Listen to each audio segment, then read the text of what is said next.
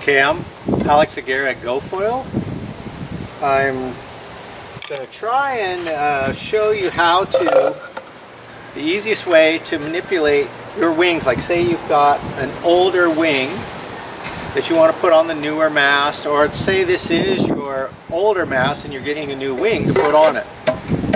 See, this wing is really tight. This is one of my older wings that was fitting on a different mast. This is the newer 1.5 mast.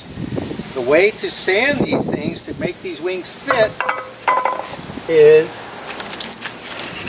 you want to get yourself the right size file. This is a half round file. I don't know if you can see that, but it's flat on one side, round on the other side. This flat side is the side you want to use. You want to make sure that this fits inside your cone, the right size file. You don't want a super small file. This is a smaller file that fits perfectly in the tail wing, but you do them both the same way. You get a piece of 60 grit sandpaper, cut it so it's about this big, wrap your file around it, or wrap it around your file.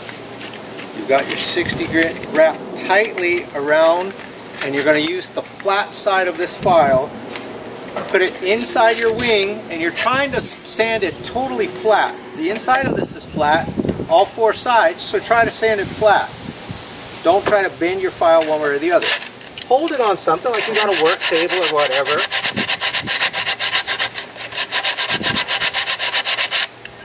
Usually, you start with the left and the right of the wing. Those are usually the sides that are going to be. So put it in a position where you can hold on to it. Try and sand the whole distance of where that fuselage is going to fit in. So try and sand 4 or 5 inches up inside this wing.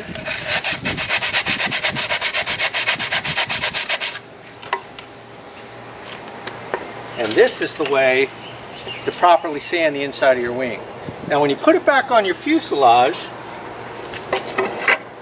you start to look at it. Look at your fuselage, tap it off and on. Don't sand too much straight away.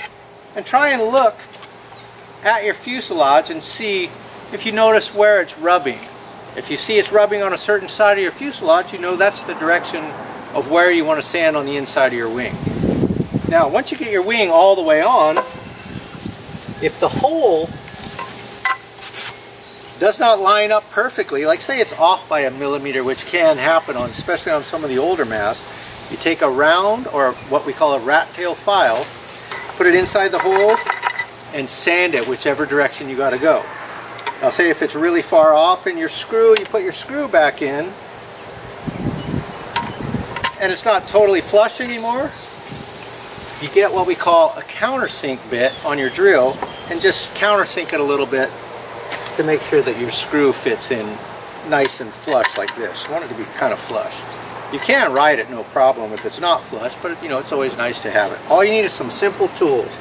A rat tail file if your hole is not perfect, a small file wrapped with 60 grit to do the inside of your tail wing, and wrap it with 60 grit no matter which wing you're using. The front wing, I like to use this flat one side, and it's a little bit round on this side. I get all these tools at Home Depot. Put it in there, put it in there. And that's how you sand the inside of your wing correctly.